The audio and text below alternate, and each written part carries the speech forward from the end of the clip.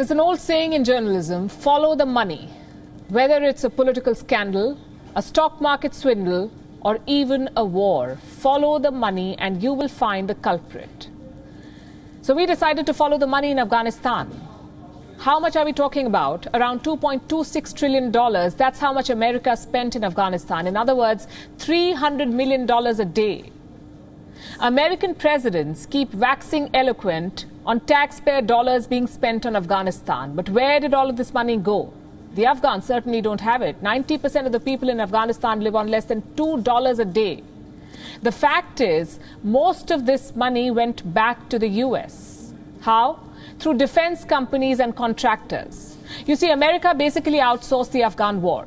They were funding it, but most of the work was being done by private companies. American private companies. They did everything in Afghanistan. They supplied vehicles, they supplied aircraft, weapons, ammunition. They trained Afghan soldiers, and they did not do this for free. They were paid for all of this. Think of it as a revolving door. US government made the payments, but the money never left America. It was transferred to US companies. The numbers support this. Let's look at the top 5 military contractors: Lockheed Martin, Raytheon, General Dynamics, Boeing, and Northrop Grumman. Between 2001 and 2021, these companies got $2.02 trillion in public funding. $2.02 trillion.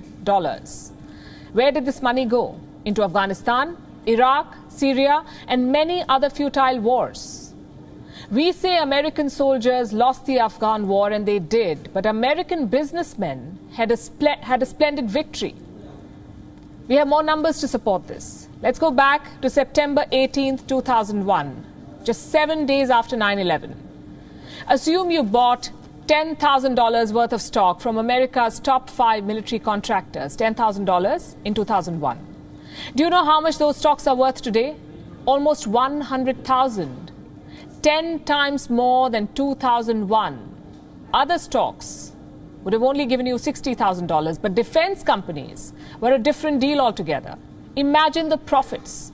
It tells you why the war dragged on for 20 years. A forever war also means forever profits. The Pentagon keeps boasting about how they built up the Afghan army. Well, here's the truth. The Pentagon flooded Afghanistan with American technology. Afghan soldiers carried American rifles. They drove American trucks. They flew American aircraft. All of these were bought from US contractors.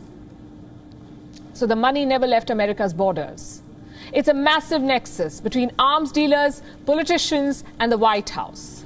Whistleblowers had flagged this nexus. Here's WikiLeaks founder Julian Assange talking about the Afghan war back in 2011.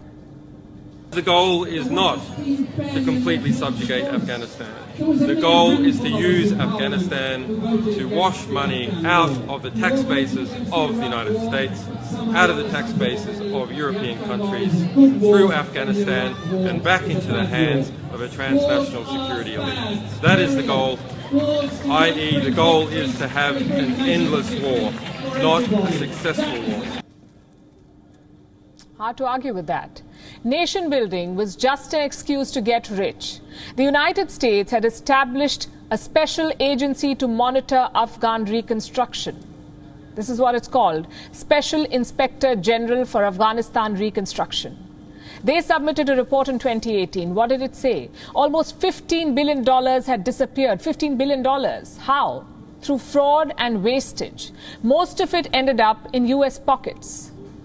And this is not military expenditure. This is nation building. Roads, dams, government buildings. Not only did American companies make money, they royally messed up the situation. Let me give you an example. This is the uniform of the Afghan National Army.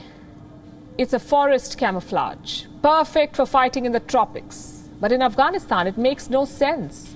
The country has 2% forest cover, 2%. If anything, the soldiers stood out. That was another $28 million for US contractors and of no use to Afghans. This sums up the American engagement basically. No oversight, no scrutiny, just billions of dollars flowing endlessly over 20 years. What did the Afghans gain from it? Nothing. They still live in poverty and hunger.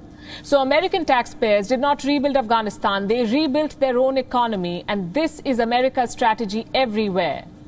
Bomb countries back to the Stone Age and then pretend to build it back.